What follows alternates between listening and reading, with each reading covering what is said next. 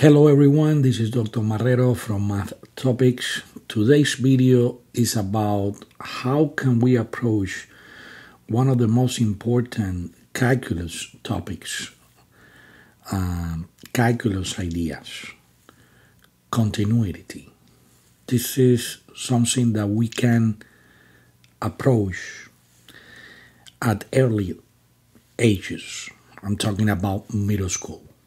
How can we move the students or the learners from simple ideas that later on will engage the students in a more complex process of understanding? This is the series, How Do I Teach Math? How Do I Learn Math? Let's see, and let's start talking about continuity. What is the primary idea of continuity in mathematics? You can teach that at a very early age. As soon as the students, for example, in 8th grade, they start learning the concept of a function, and I know that in 8th grade curriculum, at least in the United States, the students start learning the function definition, and they start learning the linear function, the y equal mx plus b. But what is the primary idea? You can teach without naming calculus and without naming any other complex subject. That is your pencil moving without lifting your pencil. This is the first idea of continuity. Okay, that's the first idea. And complex ideas start from very simple ideas, no? And the vocabulary in teaching mathematics is critical. Why? Because if you do not lift your pencil here, okay, you can say it in multiple ways, but I prefer that the math teachers, they use the word continuity. Why? Because when you dominate the curriculum that is coming and the evolution of the mathematics the students will be facing in high school and even college, depending the path, that is the word that we have to use. We do not lift the pencil. This is something that is coming like this, and you can explore infinity.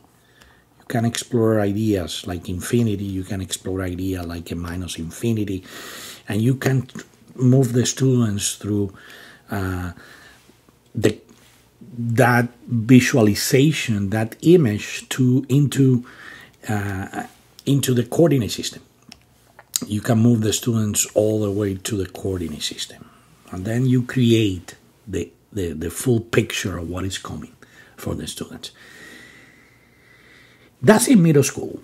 And in middle school, the students will be moving little by little until they start taking pre-calculus. And when they start taking pre-calculus, they're going to add to this idea that the function does not have holes. Okay? So that we don't have here some, let me use the eraser. No? We don't have holes right there. So look at the process from middle school, from the idea of not lifting your pencil and to the pre-calculus content that they talk about no holes. What else? Look at all the process, and then in calculus, the student face for the first time a particular notation, the limit of the function when the x is approaching to a value, is equal the function value for that particular x. Look at the complexity from the very beginning. Look at it. And how can we read this complex structure?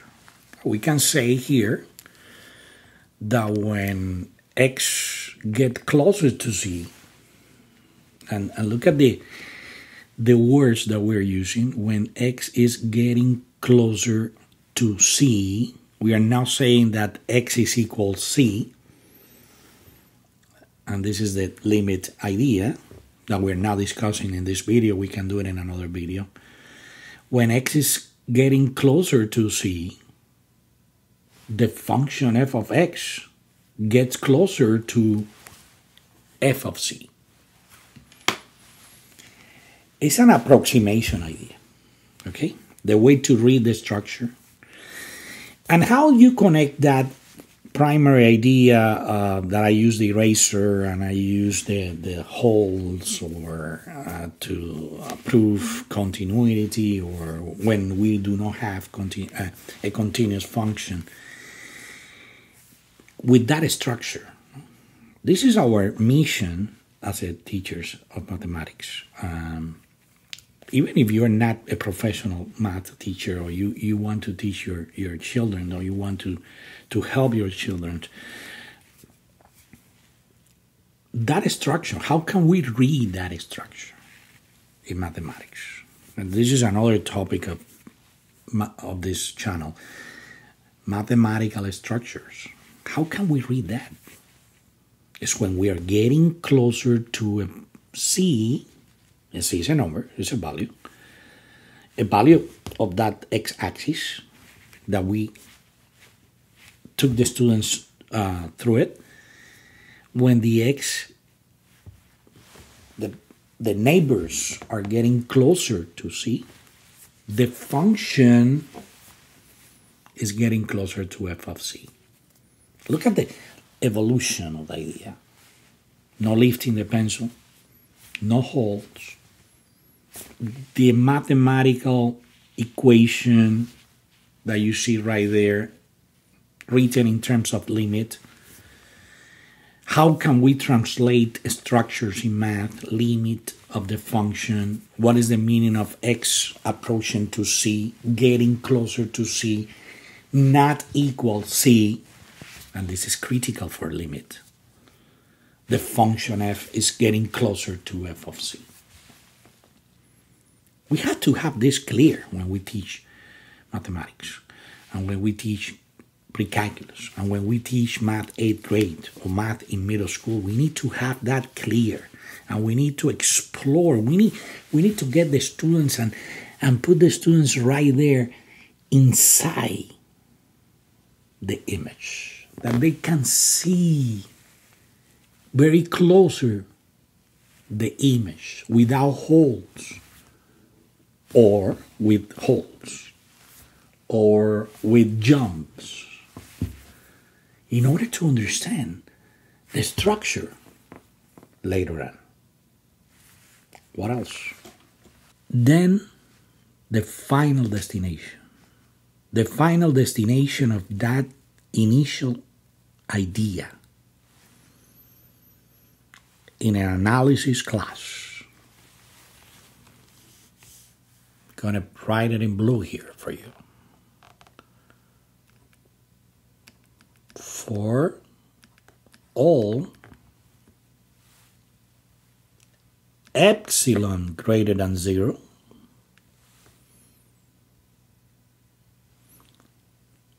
there exists some delta positive such that the absolute value of x minus c, or the distance between x and that c that is something very close, very right there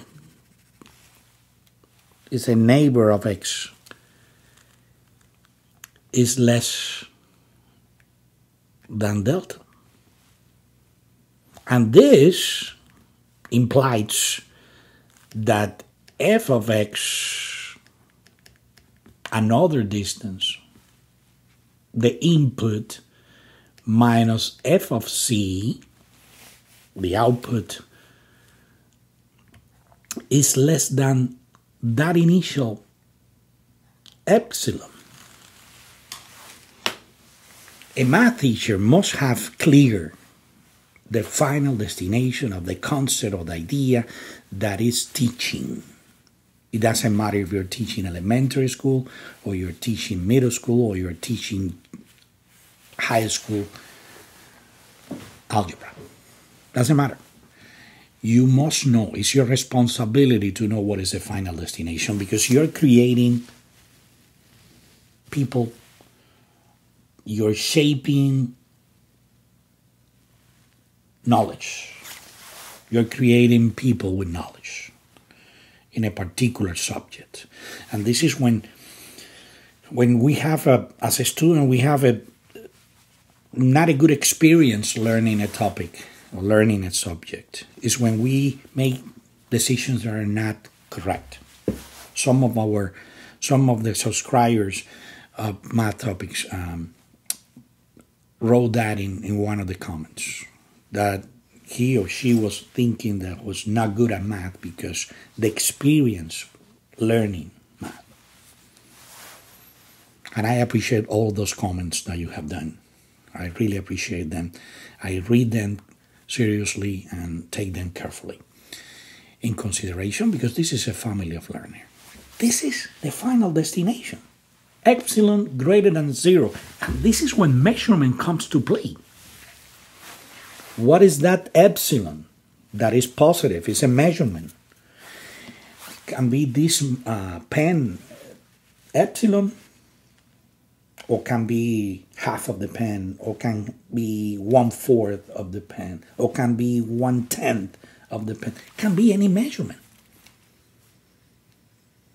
It's a very powerful idea. Epsilon greater than 0. So it's a measurement. It can be this measurement. So we have another delta, another value positive, that the distance between x minus c, the distance between x and c, which is x minus c, the actual value, is less than delta. And this is when number sense comes to play.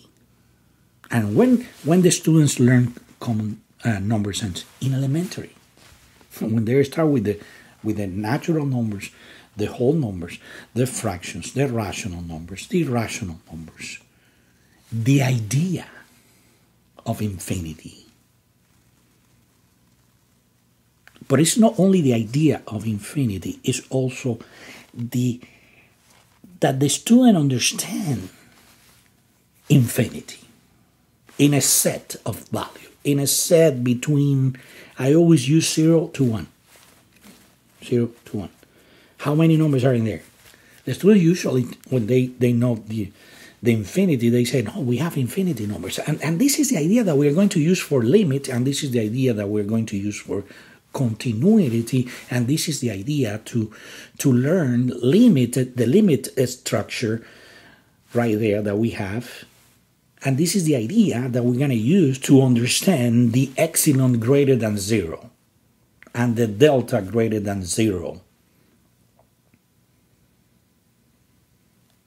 Okay? That idea that between two numbers, we also have one number. And you're getting ready not only for calculus, you're getting ready for math analysis. This is the video today. It's just an exploration of this beautiful idea of continuity, and how can we start creating the foundation of this idea since the students are in middle school. I hope that you like the video, and I want to thank you for being part of the math topics. Thank you, and welcome to the new subscribers. Don't forget to share. Don't forget to share your ideas. I have read beautiful comments about how to learn and how to teach mathematics. Thank you so much. See you in the next video.